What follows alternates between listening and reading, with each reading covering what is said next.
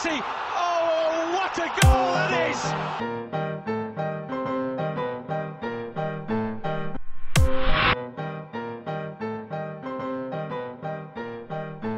Hi, I'm Avinesh. I write for the Star Sports, and you're tuning into the Bola Bola Show. Hello and welcome to the Bola Bola Show. It's me, Alvin here, and together with me, I've got my two co-hosts, so Bala and Steven. So Bala, how's it going? Hi Alvin, how are you? Things are good. I think the situation has improved. Hopefully things get more better up from this point. And how about you, Steven? Hello everyone, and of course, yes, mentioned Bala, you're correct. Things are getting better, So let's hope we are moving in the right track, because the Malaysian Football League season is just about to start, and of course, so much of anticipation of what 2021 is going to bring for us. But we thought for this episode, the best person to talk about what's going on in the Malaysian Football League this year is none other than Avinesh, all from Star Sport, I believe, Star newspaper, sorry, to explain to us and share with us his insight on the upcoming season. Hello, Avinesh. Hi. How are you? Yes, fine. Yeah, glad to have you on board, Avinesh. Welcome. Yes. Thank you. Welcome. It's my pleasure. Thank you very much. Yeah. So maybe you care to share a little bit about your background to our listeners? Okay. I write for the Star Sports, so my main beats are football, hockey, basketball, shooting, gymnastics, and yada yada yada. Mm-hmm. I've been writing sports for the last 2 years. No, not 2 years, actually, almost 3 years now. Mm-hmm. But I first started off as a news writer. So I joined the Star in 2012, right after my graduation. And I was doing news first, but my first passion will always be sports. So at that point of time, I didn't get the gig. So I thought, whatever that is given to me, I'll just do it. So I was a news writer for 5 years. And then after that, I quit my job to do my master's and also dabbled in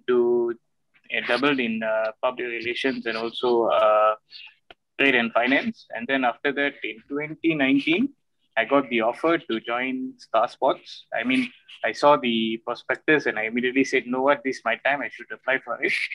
And I applied for it and I got it. And I'm here now doing lots of sports stories, especially football, which is, I think is not only my passion. A lot of people here in Malaysia love football. Mm-hmm. And also I decided to be in the beat because I follow Malaysian football since I was quite young, since I was 7 actually. Mm-hmm. So at that point of time, I followed Perak quite fervently. And then only I started following the EPLs, the Serie A's, and the La Ligas, and so on. So my first love will always be Malaysian football, and then the rest. So now I'm glad that I'm able to write about our game here. It has its ups and downs, but it's been a fulfilling journey, I would say, so far. So this considered like a dream job for you, huh? Yep, it's living the dream. Yes, I can say that actually. Yes, it's my dream job, because when I was young, I used to read Star Sports a lot. Mm-hmm. So when I got the offer and I got into the team, it was like it was a surreal experience, Mm-hmm. But now for me, it's like it's not just a passion; it's also a job because at the end of the day, you need to inform people and you need to be honest. Mm-hmm. So I see it that way. Okay, very interesting. And of course, Malaysian football is going through an interesting period right now with the privatization process. So, mm-hmm.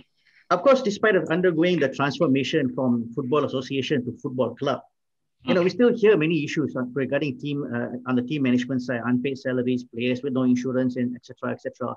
But overall, how confident are you with this privatization process? To be frank with you, I think this process is going to take a while to gel with every team in the country, mm-hmm. because a lot of teams are now switched from FA. I mean, the FAs have formed the FCs already, but yet you still have people who are in the FA in the FCs. And when you bring that mindset into FCs, things might not be able to move on as quickly as we want it to be. Mm. So for me, the privatization process is a step forward, but we need to make sure there is progressive growth to it.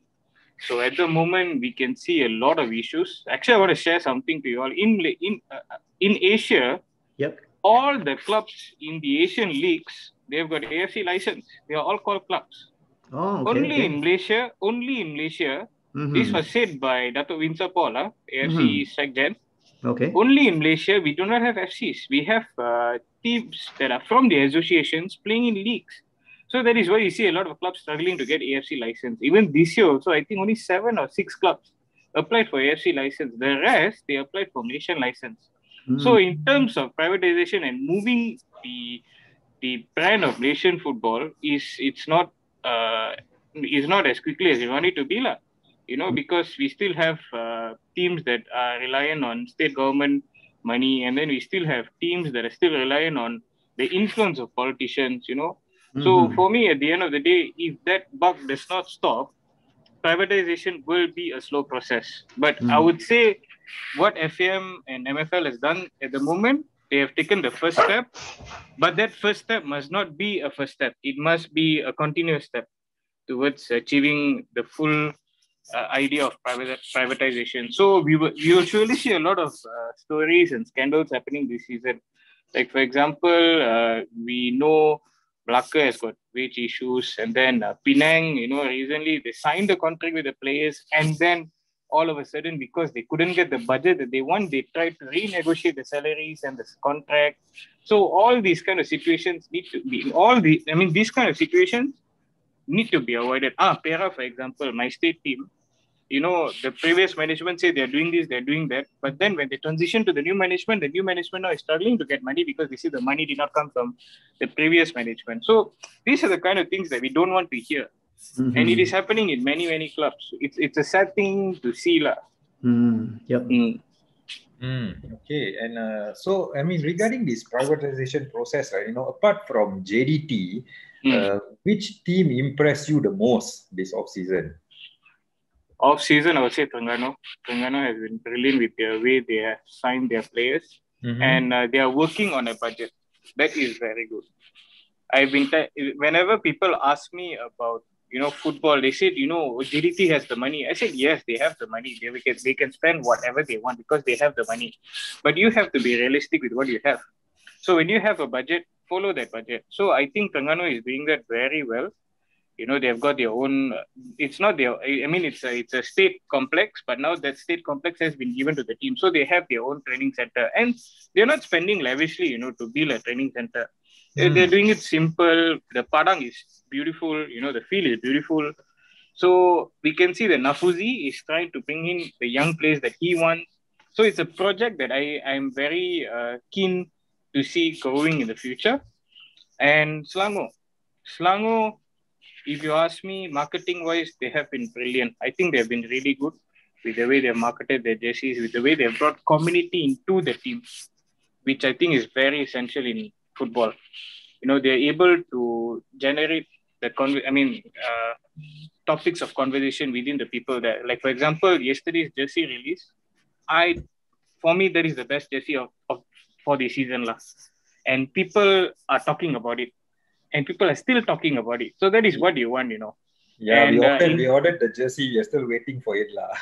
Bro, I couldn't even order. I'm a Perakian, but I decided to get the jersey because it's beautiful. That's all. Yeah. But I couldn't get it. But it's okay. Maybe the next round I'll get it. So in that sense, and football also, because they want to follow the German style. So they have got two guys, which is Carsten Neitzel and Michael Fatstenbeiner. Yeah. And they have told them, you do the footballing part.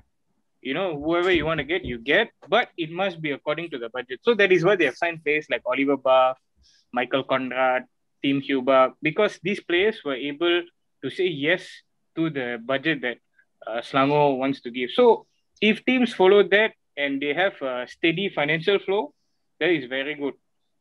These two teams I'm really looking forward to next season in terms of development and all. Okay.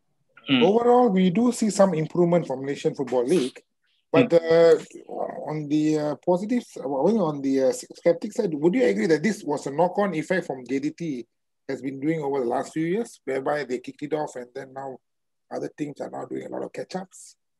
In a way, yes, JDT has played a role in making sure that these clubs are able to promote themselves well and changing the structure of their management and so on. But at the same time, I would say AFC has also played a role. FAM also played a role. FAM has been very serious about privatization. Since Stuart Ramalingam took over, he was adamant on this approach. He wanted clubs to be privatized. That is one thing he always envisaged, and he's hopefully he's able to push that agenda, which we all want at the end of the day. JDT, people see JDT as the benchmark, but for me right now, instead of seeing them as a benchmark or emulating them, I think it's time that we look at our own selves first. What we can do with the resources that we have. That is very, very important. So within the resources, you develop yourself. You do your own ideas. You come up with your own ways of, developing the team. If you have to, use young players to, start up from scratch, just do it. That's the kind of thing we want. The knockoff effect from JDT has been good, but it's now time for all the teams in the league to have their own way of doing things, to have their own way of development. And I truly and hopefully wish that each of these teams will have minds that are truly sports management savvy. Because we still have teams with managers who come from political backgrounds this season. So that has to stop. But, at the end of the day, Malaysian football has been so accustomed to having these political people within these teams. It is something that is going to take a very long time to even shake it off. So I don't know when that would happen. But if that happens, you know what? We will actually see wholesome changes to Malaysian football. We will actually see, football being something that is more accustomed to the people. It means people are able to associate themselves with them. Now people always think that, football, we must have political power to, speed things up. I think that perception has to be changed. And as a reporter, I try my best to tell people, bukan macam tu, kita tak boleh buat macam tu, kita kena buat macam ni, baru akan move on. But I'm not in a position where I can influence teams. So I just do that via my writing lah. Yeah, and of course, finance has always been one of the major issues here when it comes to Malaysian football and teams. Always you hear teams struggling financially and all that. So, what do you think about, will it be a feasible idea for some of these clubs, to play like a feeder role to other leagues in Asia? Why not? That is what we want at the end of the day, because truth be told, our league is nowhere near some of the Asian leagues. If we can fit our players there, it's good. At the end of the day, the national team will be stronger. And at the same time, these boys, when they come back to Malaysia and play for our clubs, they're able to, impart their knowledge to these teams.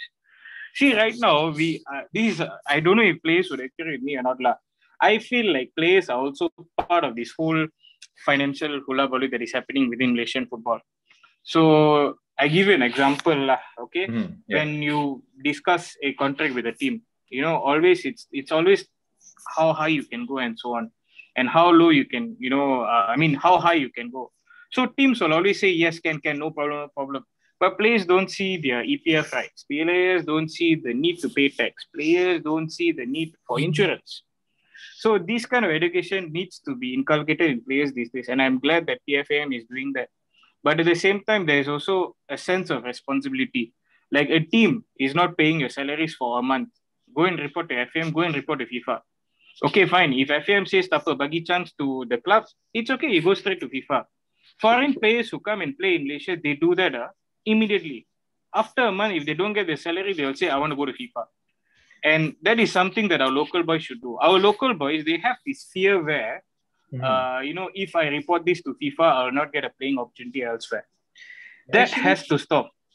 Actually, interesting that you bring this up, because I'm just wondering, okay, when these clubs go private and all that, would that, for example, cases like this, would they then be subject to the labor law of this country and all that? Can that be tied up, or it's going to be something very different? Like, for example, somebody doesn't get their salary and all this. Right. Usually for football, if they do not get their salary, we go straight to FAM. That's how it works. They can also go to the labor court. Actually, if they want to, they can. But the best avenue is to go through FAM and FIFA, because they know the football contracts, clauses and everything. They have people who are expertise in sports contracts and all that. So that is why players go to FIFA and FAM. Like foreign players, the ones I've spoken to, a lot of them said, bro, I'm not getting my salary. I'm going to go to FIFA. I said, go ahead, go. And they said, and usually they'll tell me off record, but if they win the case, they'll come and tell me I won the case. Those kind of things. I'll give you an example. Not Narupan from Laka. This was, I think, last season. Pera actually signed a South Korean centre back before signing. They signed a South Korean centre back. So when he came for the medical, he failed the medical. But our friend already signed the contract. Okay. So Pera said, I will not pay off your contract. Okay. I will not pay your contract. So this player said, I've already signed the contract. Why are they saying this? So what he did was he went to FIFA. He won the case and he got his money. So these are the kind of things where that is why we need people who are sports management savvy. When you have politicians leading teams, they don't understand the basis of giving a contract or understanding a player or seeing the analytics behind any player. Like that player that they wanted to sign, the South Korean, his injury record was bad. When the agent told me he's going to sign for Pera, I researched about this player. I spoke to a few South Korean reporters and they told me, why did the club sign this player? He did not even play in the K-League 1. He only played in the university level. How can they sign him? The kind of thing. Yeah. So if I can think of all this, why can't the people within PAFA is able to think of all that? Can't. So this is still happening in Malaysian football. Like I give you an example, Melaka. They were supposed to sign Ivan Lendrich. They thought he would come in for free, but they didn't know he was still contracted with Zalgiris Nika. So they tried to ask him to terminate his contract, but which European club would want to do that? They don't want to simply terminate the contract. They want to get money from the player. So these are the kind of things clubs really need to know now. This is a professional era. You have these kind of issues happening and you have to be ready for it. For me, right now, I would say that our understanding of, signing a player and all that is still a bit flawed. That's my opinion at the moment. But I hope in the future they would understand, okay, now this has happened, we will learn from this. So that is something that clubs really need to know. Like Selangor knows what they're doing. JDT, we don't need to tell. They know their scouting, they know how to sign the players and all that. And then Terengganu, they've got a good system now. They have brought in youngsters and they are not, they are signing in these youngsters, giving them a project. So in these 2 years, I want to see our progress. Instead of saying, oh, you join my team, you have to immediately perform. No, it shouldn't be that way. So when you have clubs who are planning like this, our football will eventually move forward. We need this kind of mindset stuff. And all this money that is being used to pay off to compensate all these players, I think these monies can be put to good use for their team, right? All right, very true, bro. Very true. I agree with you because you see, when you pay those fines and all that, it's redundant. You're supposed to avoid all that. It's like buta you're giving away money. That money you can use for development. That money you can use for infrastructure. So this cycle has to stop. But I don't know when the cycle will stop. It's very frustrating whenever I read this kind of news and all that. Yeah, that's what I've been telling people, it's just a change of name from FA to FC, but the same people, the same characters are still behind the team. So how much things can change. And I think another thing about a part of privatization is in terms of teams having top class facilities. You mentioned about Terengganu, how much they've improved on that aspect. But yet we still have teams who are, playing in poorly maintained stadiums, despite all having huge backing from state government. I mean, why is this? You have to understand, those Majlis Bandarayas, okay? They do not know what high-level sport is all about. What kind of grass we want, how the stadium should be, how the dressing room should be. So these people, they do not have that understanding yet. So for us to see changes happening, we need teams to have their own stadiums. But in Malaysia, it is a bit tough because some teams, they still need the help of the councils to have their stadiums. And even when teams tell the councils that, we need this, we need that, they need money. But teams don't want to give the money because at the end of the day, the stadium is not theirs. Why should I give the money to them to do this kind of work? We are just renting and yet we still have to pay for these changes, which for them they feel is not right. So that is why you see, you still have stadiums that are poorly done. And then, we still have teams moaning about pitches that is very bad. Like Terengganu, they were very smart. Like what I like about Terengganu is the state government, they always support sports. If you see a lot of their athletes, they are representing the country, they're doing quite well. So that in that sense, Terengganu is very lucky to have a state government that always backs sports. So that is why you see such a beautiful pitch there with the help of MFL. And I was also told JDT also helped them out a little. So that is one example. And in Selangor's case, it's tough, because at the end of the day, they still need to rely on the government. So, state government. So you see, like Shah Alam Stadium, it's bad, bro. It's a beautiful stadium, but it's poorly managed. In our country, when it comes to infrastructure, we build something amazing. Maintenance is not there. True. Maintenance is not there. So this has to change. So when you have, like I'm going to mention this quite a number of times. When you have people who are sports management savvy, they know how to manage all these kind of things. Oh, and also I forgot to mention KL. KL is making good steps also under Stanley Bernard. So now they are marketing the team very well through Astro, and slowly they are bringing changes to the training centers, and even the KL football stadium. They have the backing already.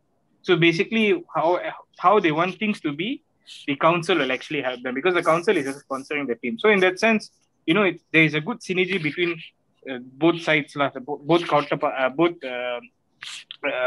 the council and the club. So when you have this kind of synergy, somehow things will improve. But at the end of the day, if you want to have a well-built, a well-developed football club, you need your own infrastructure, because that's when you can see changes, you can see improvements and all that.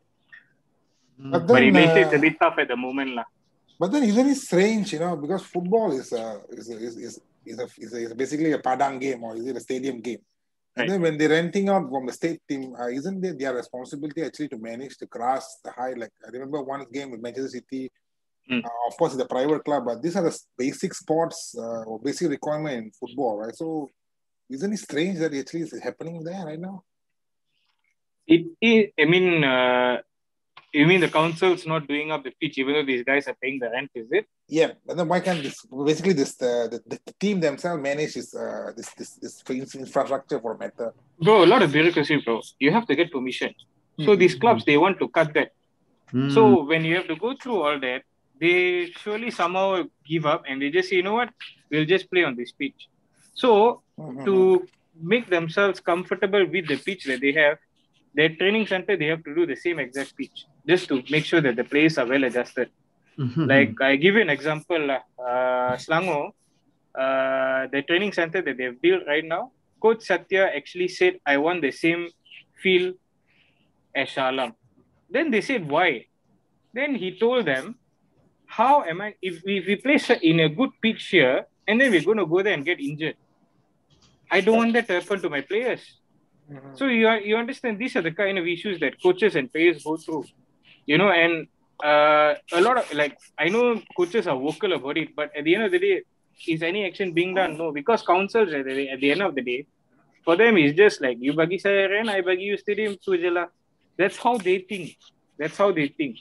So I think clubs are trying their best to make these councils understand, look, if you want our football to improve, we need your cooperation and all that. But on that front, I think is a bit, it's tough at the moment, because these councils wouldn't want to budge. They're they're comfortable with what they are doing at the moment. It's a Malaysian mentality, bro. Like, tak apalah, you boleh main, asalkan you boleh main. You can see now, it needs a top-down approach, and the top fella needs to be a real football person. Yes. I think we also can see this kind of thing in the community padang as well. Also. Yes. Okay. I'm glad March 5 onwards they'll be able to play. They have been fighting for it for a long time, but I'm happy now they're able to play again. Okay. All right. So far, it's been a really hot discussion, but we'll be right back because it's just going to get even hotter after this. So stay tuned, guys.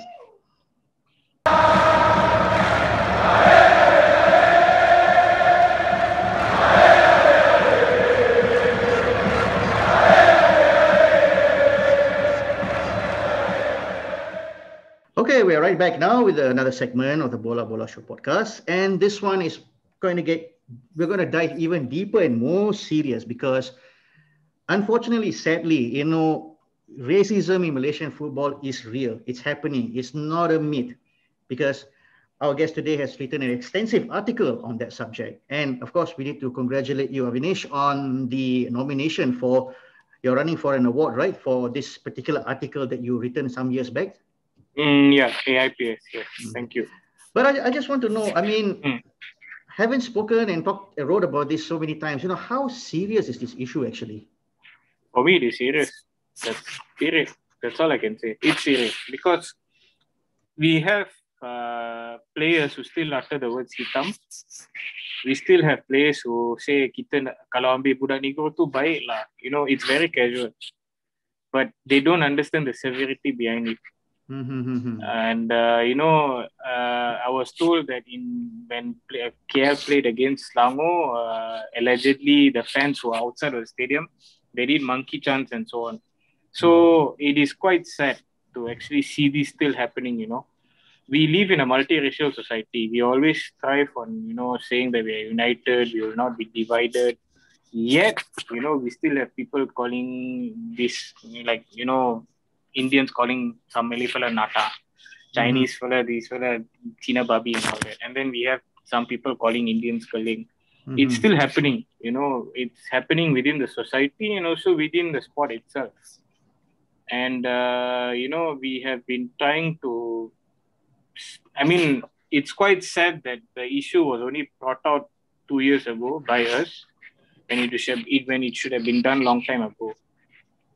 So for me, at the end of the day, education needs to be better. We can do as many campaigns as we want, but if we do not educate the kids or even the adults about, the severity of racism, or calling someone, racist slurs and all that, it will never change. I will share one incident. This was, I think, 3 years ago when Perak played Selangor. I was sitting at the stands and I was watching the game. I just wanted to watch a good game of football. But it was ruined by one moment. There was this one girl, I do not know, it was a player. She was only 6 or 7 years old.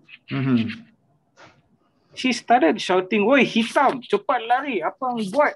I looked at her, and the father was laughing. And I looked at her and she continued saying, hitam bodoh, and all that. So, and then at one moment, suddenly she said, "Keling," to one of the Indian players there on the pitch. I don't know whether the player heard it or not, but I heard it clearly. I looked at the father, I was like, "Pakcik, kontrol mulut dia. Pakcik, jangan cakap macam tu, tak baik." He said, "Tak apa, budak, dia tak tahu apa-apa pun." I said, "Kalau dia tak tahu apa-apa pun, cakap kat dia, yang ni tak betul." I told like that. But they just take it very casually. They're like, why are you taking it seriously? But for me, that is serious. Because when they grow up, they'll look at us differently. They'll look at us like, what is this? What is that? We don't want that to happen, And it shouldn't happen in football. It shouldn't be happening in football. Football is meant to divide. Yes, during matches, it can be heated. Players will say all those profanities and so on. But to call someone, black, negro, monkey, I think that has to stop. That has to stop. That is so childish. And I've told the African players and also even our local players, bro, you wouldn't believe, even Akram Mainan is being called hitam, It's sad. He's being called hitam. But when I told him about it, he said, "Bro, I dah cakap tak betul. Tapi, they keep on saying it. I cannot do anything about it." They have resigned to the fact that, okay, it's okay, they can call me hitam, that kind of thing. And I told African players or local players, if you hear anything wrong, just go and report to FAM. Because right now, FAM is serious in combating it, but they need written statements, they need recorded statements. So if players don't come forward and complain about it, nothing is going to happen. But in the stands, if you hear something, and if we report about it, FAM actually immediately calls the reporter and asks, "What happened? Can we know? Can you give us the details?" And they will try to take action. In that sense, I have to salute FAM. And also yesterday, the Youth and Sports Minister spoke about it. I'm very happy. I'm actually glad that he's seeing this issue as something that is serious. And he said he wants to be part of it. So I'm looking forward to see what he's going to do to help with MFL's Red Card to Racism campaign. So we'll see what happens next. I mean, I'm interested to see what's going to happen in the next few months in terms of combating racism in football in our country. Okay. Because I was just about to ask you, do you think the authorities are actually doing enough to address this problem? Okay, you mentioned that FAM, okay, they are stepping up their game. What about the local FAs, the FCs, the clubs, and of course this racism matter also, it starts at home as well, right? So it's correct. Yeah. So clubs sorry, you were saying something. I didn't. The authorities. Clubs. Okay, for example, you say FAM are really doing. They are starting to step up the game. So what about the clubs and other football related authorities? Yeah. Clubs, I would say some of them are actually taking steps. Like Selangor last season, they did it when Satya actually went public by saying that his player was called this and that. Yeah. So, and I was also happy that captain at the time, Taylor Regan, came up publicly saying that, if you call my brothers' names, I'm going to stand in front and I'm going to confront you. So that kind of statement gives some kind of conviction. But in the end of the day, the fans also start ridiculing Taylor Regan and all that. So, this kind of thing. I mean, Selangor is stepping up on their game. And Terengganu, surprisingly, they did a video on the team's unity. And they got a Chinese supporter and an Indian supporter to talk about the club, and they said they are united. That itself is a good sign already, that the club is changing. Terengganu, because I know Kipre has received a lot of, racist comments from the fans there. So the club is stepping up to, change that perception, because this season they have 2 African players, Makan Konate and also Peter Shirtembi. So I think it's good that they are starting it now itself to say, what, we are supporting the team. Do not call the players' names. If you want to criticize his performance, by all means do it, but do not criticize his color, skin, or anything. That is good. That is good. That is a step. And as for the other clubs, at the moment, I feel it's a lot of talk, action, not much yet. And I hope this year, these clubs would be strong in, telling the fans, stop using this, stop using that, don't use this, don't use that word and all that. At the same time, I also feel that the officials, the referees, they need to be serious about this. So if they hear a player, telling another player a racist slur, go and talk to the player and tell him off, and then put in a report and get the player fined. That is very, very important. Yeah, the players. Yeah, in fact, the players should.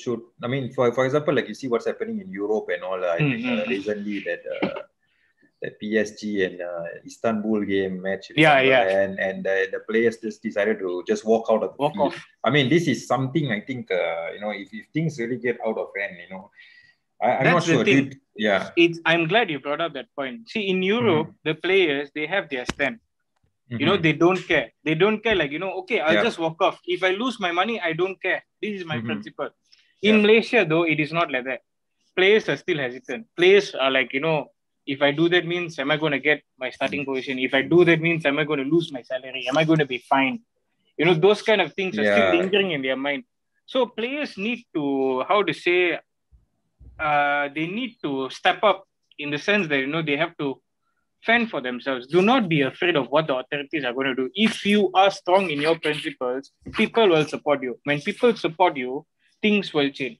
So players must have this kind of mindset. And I always tell this to the players that I know, especially to the African players. I've told them, bro, if someone calls you a monkey, a negro, or whatsoever, walk off the pitch. Make a statement.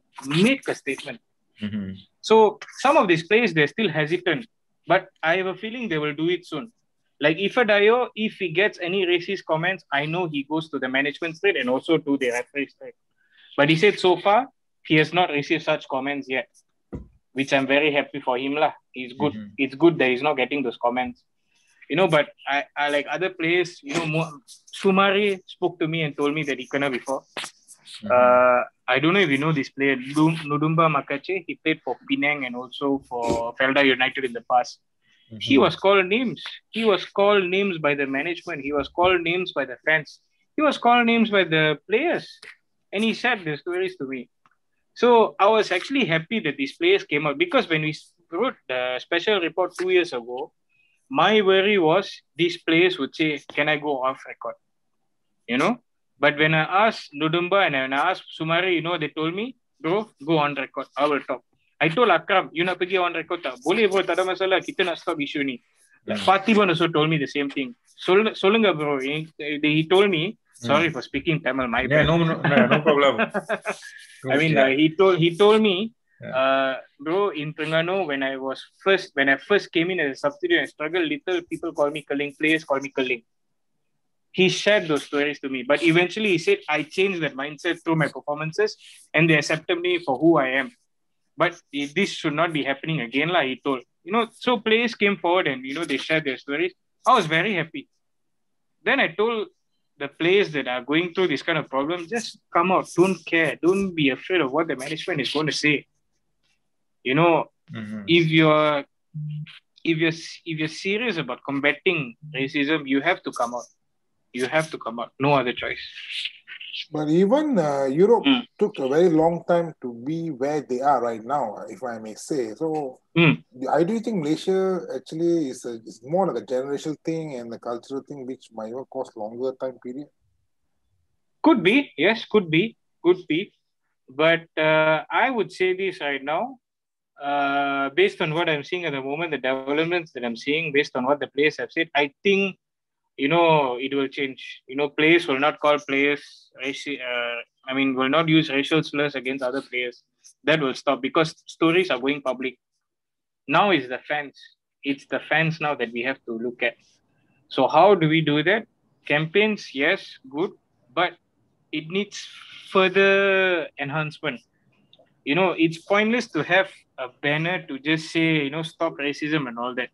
You need teams to go and educate the youngsters. You need teams to go and educate the fans. When they have fan meetings, the management has to tell this to the fan associations or even the ultras. I know, but in that sense, ultras is very good.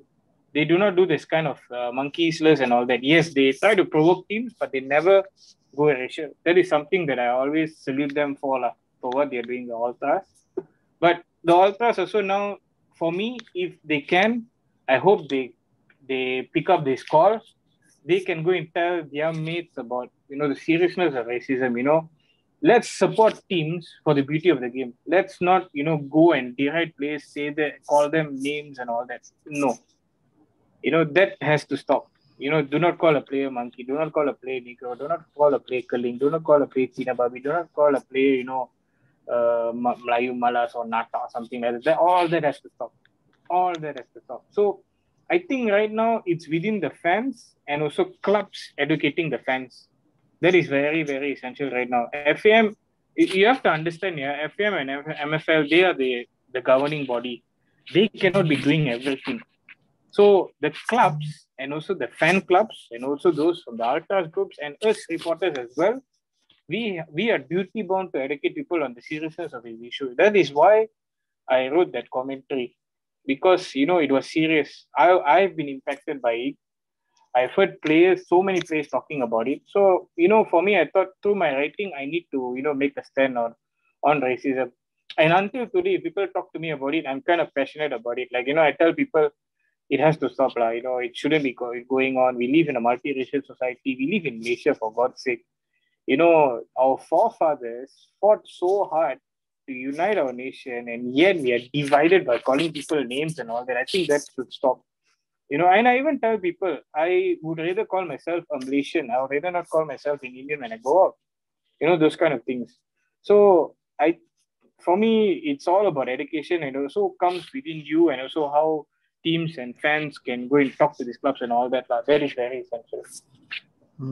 Okay, I can see how much passion you are about the subject, bro. And of course, we wish you all the best in terms of the article, getting the award. And thank you.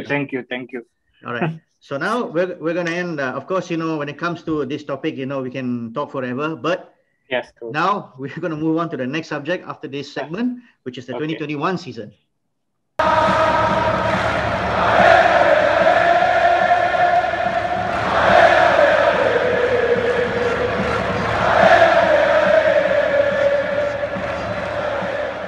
Okay, guys, and welcome back. So now we move into the 2021 season. So Avinesh, which team do you feel has done the best in terms of overall recruitment for for this coming season?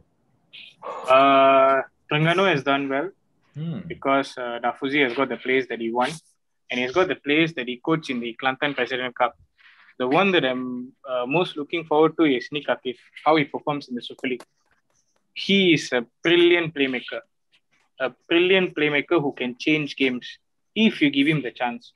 So I believe Nafuzi will give him the chance, and I hope the boy takes up that pressure and perform lah. That's one. In terms of recruitment, who else? In terms of recruitment, I'm looking forward to Sabah also. I think they have signed interesting foreign players. They have signed Levi Madinda, who is a Gabonese international, well versed in the I mean, he's a prominent player in Europe. He has played for Celta Vigo and so on. Risto Milevski has played in the Europa League, and then Sam Johnson is Liberia's captain. So for them to be able to pull off such a signing is a huge deal. And Sadil is back. So I'm looking forward to watching the old Sadil again, because when he was in Indonesia, he has been in the news for the wrong reasons.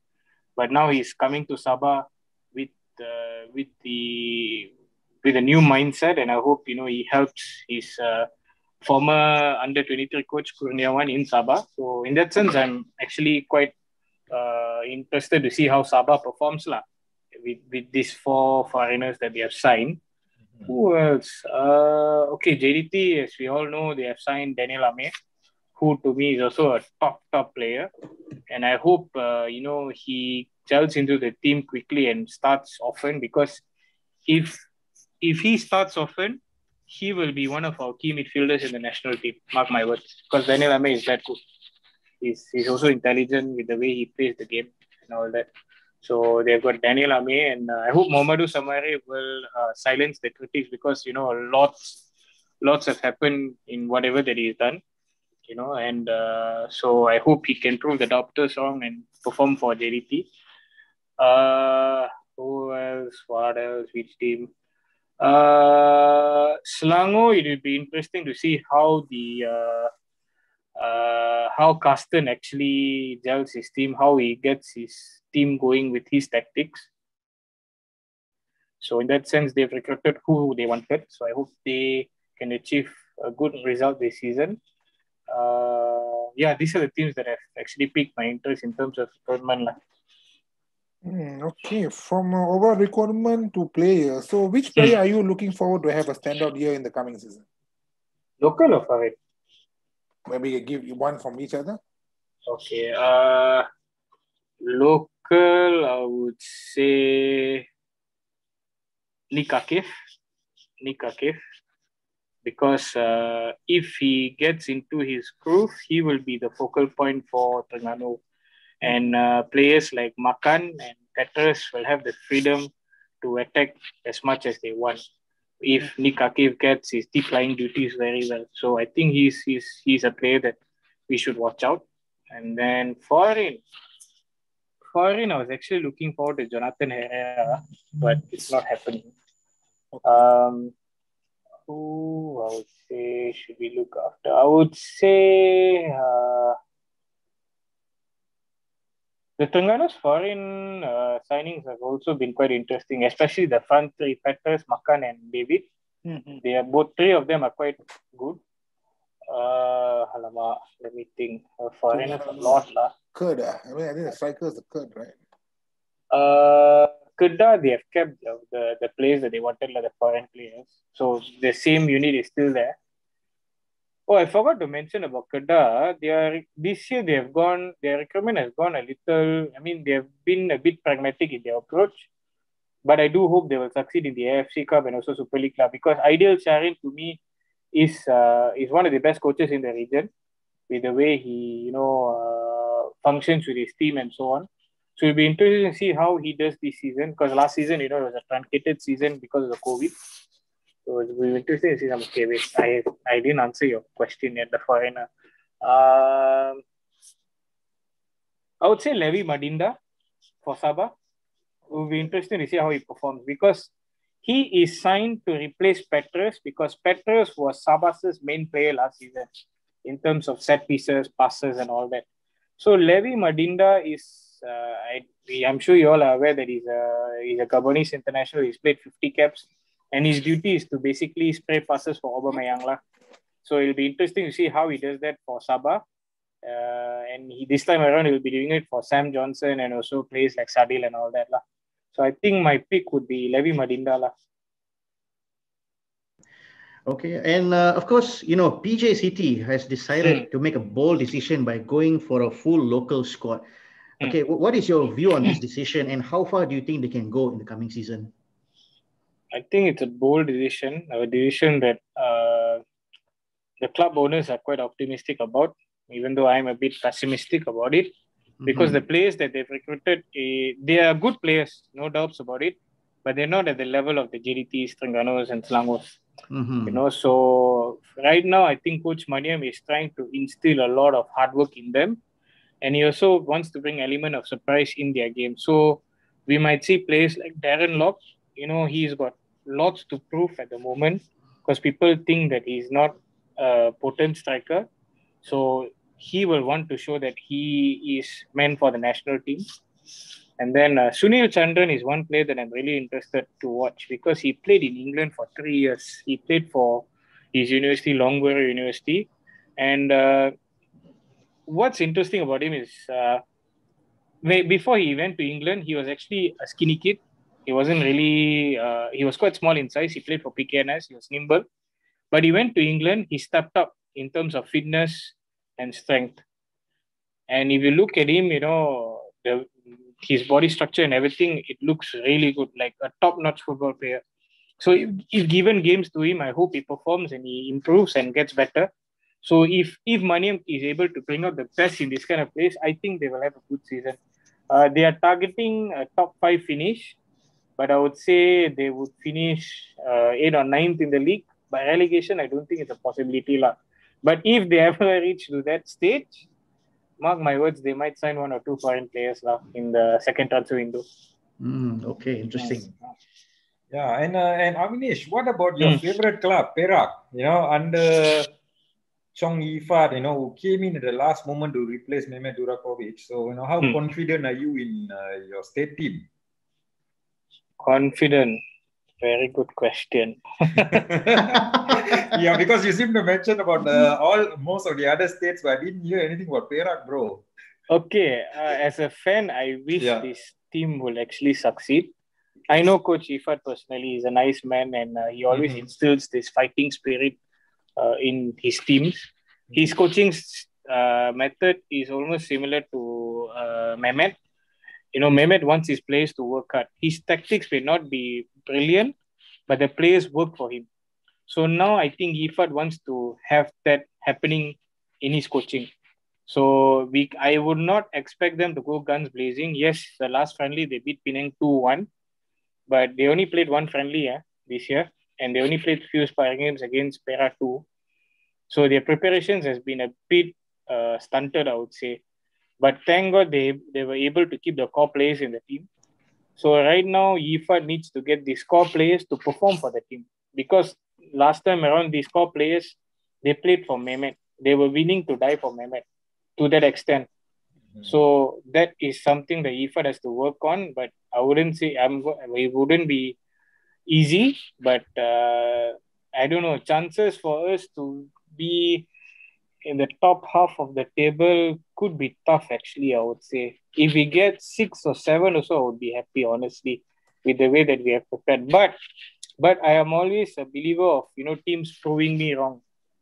I hope Sarah is able to do that. When I say they're going to finish 6 or 7, the players or the coaches there will take the challenge and say, you know what, let's prove this fella wrong, He's got his assessment wrong. The same thing with any other team. Like, for example, UITM, I wouldn't forget this.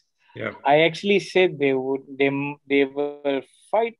They will be in the relegation battle, but they will escape it.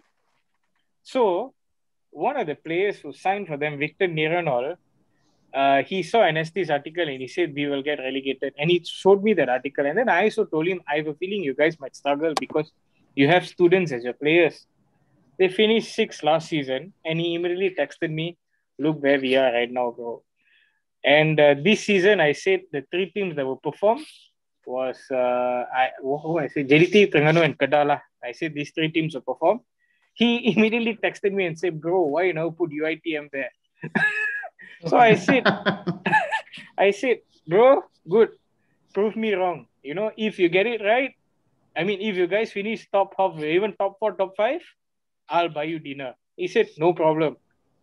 Do that." You know, so it's good that, you know, players are taking up this challenge. You know, instead of seeing it as a way of, you know, why these fellas are saying this about me, they take it as a motivating factor, which I hope our local players would see it in that manner. So like, instead of saying, "No, kenapa dia cakap macam tu," and all that.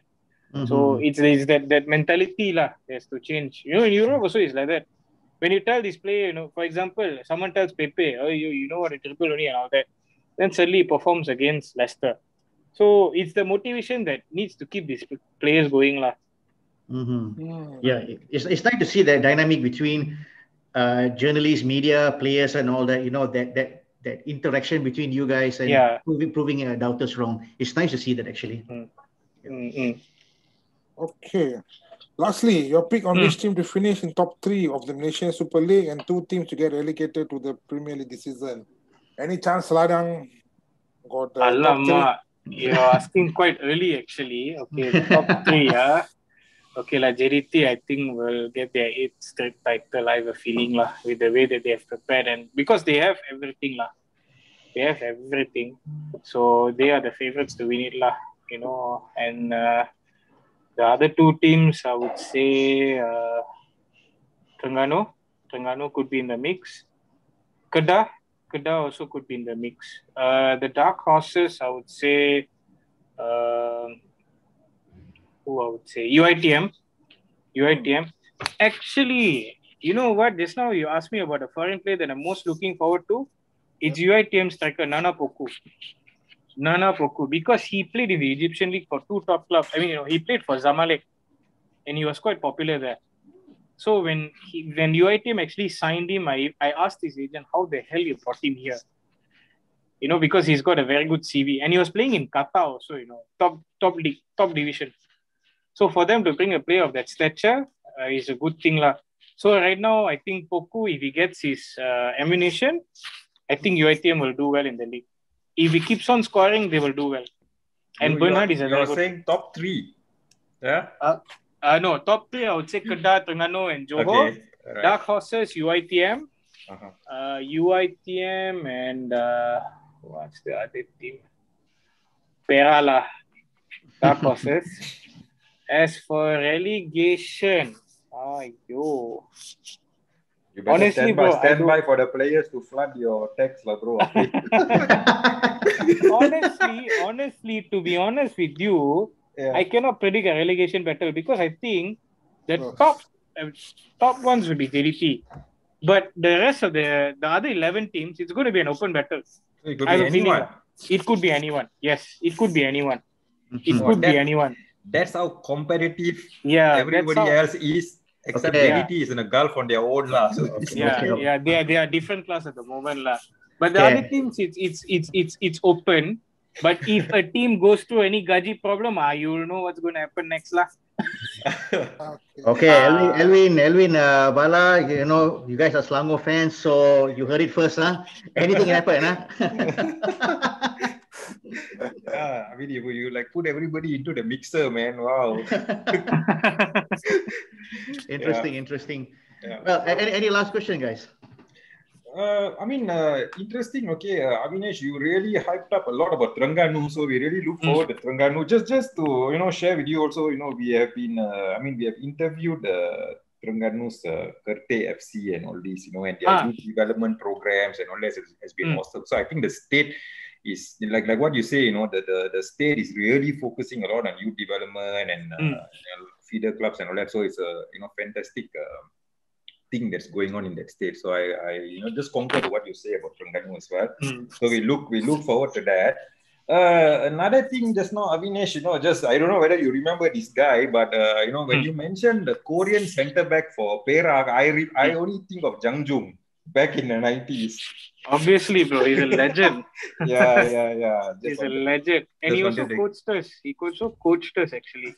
for a while. Yeah, but so I wanted to give a shout out. Yeah, Janjung was a brilliant player, and at the time, he plays like Aung Naing Quili, brilliant players. And at the time I was still a young kid, but because people told me about their prowess, I was like, wow, these guys are good, and all that. And even my family members said, these fellas are special. Like, even though my family members are not fervent football followers, so that's the kind of impact these guys make in the state.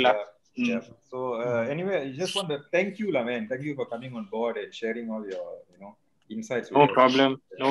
I hope I was honest and I gave what you guys wanted. You were very honest. Absolutely honest, bro. But it's a good thing you escaped on the 2 relegation part, bro.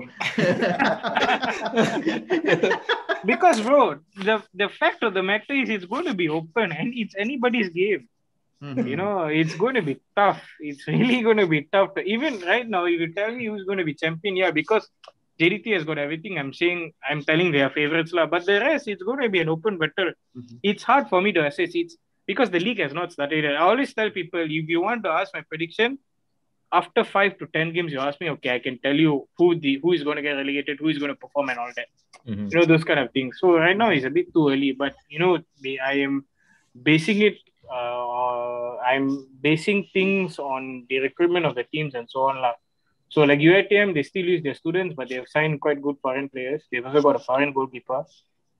And then Kuala Lumpur, interestingly, they've also got quite stellar foreign names and also experienced players in their setup. You know what? I think they should be in the dark horses category also.